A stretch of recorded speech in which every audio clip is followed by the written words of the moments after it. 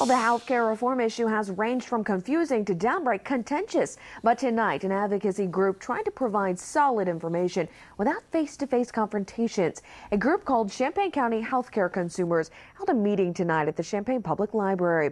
The goal, show people how to take action on healthcare reform, whether it be at the local, state, or national level. They also wanted to clear up some of the myths or misconceptions about where healthcare in the U.S. is headed, and they wanted to do it in a civil, constructive way. Right has made their voices heard with a lot of screaming and shouting and name calling and threats. We obviously do not condone that, and we are here to show people how to go about having their voices heard.